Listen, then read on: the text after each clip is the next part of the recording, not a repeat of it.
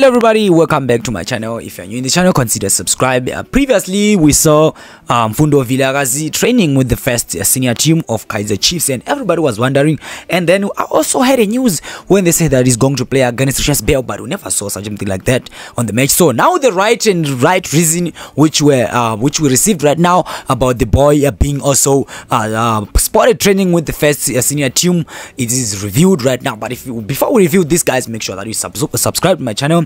If you want to go further with support, you can also join my membership. So the reason behind promoting of Mfundo Vilakazi, who has been just completed his matric result, according to the source, Vilakazi has been training with the senior team for him to gain and adjust to a senior level pressure so that he can fit well in the current Black Label All-Star, the team that we're going to face Stellenbosch FC on the 60th of January.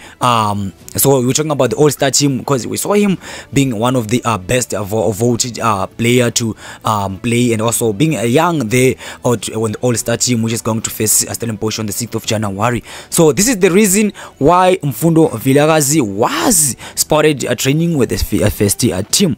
So this guys wish the good best for the All-Star against Stellenbosch. But I see the lineup, guys. It's not that people have been voting for players of their choices, but not for the according to the performances. So I don't see this team beating on Stellenbosch FC. I don't know, guys. Drop a prediction on the comment section and tell me what you think. I will see you in my next lovely video. Peace.